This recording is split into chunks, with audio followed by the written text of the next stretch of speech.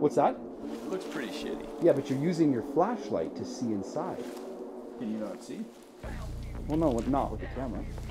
But like from out there, you can't see what's back in there? Not well. Really? Yeah. Well, I mean, I guess you could use a light. Do you have one handy? Okay, so if you can't see that, right? So this, anyways, we're joking around, but transition between what would otherwise be considered, you know, visible, viewable light and what the hell's in there, right? What's in that scary place? 4,000 lumens, and, you know, pretty quickly, I could determine that, yeah, okay. Well, we got wood, we got some tires, those look like nice tires. And that's an interesting thing that we'll talk about later, and some other stuff. And then, 2,000 lumens, well, you can still see, but it ain't the same, right? So there's 2, that's 4. Again? Well, 2, right? And then 4.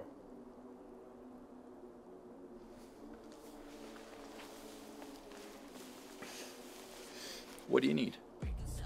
And I mean, really, this is a bit big for, like, you know, slap it in your pocket and just, you know, walk around ETC your 4,000 lumen light. This is cool for just having it in a little pocket. You can see the thickness difference. So, like, for in your pocket, I think this is great. For in your truck, because then, you know, and I mean, it's not all that dark out here. It can get a lot darker, and it can go from dark to really dark inside a structure really fast.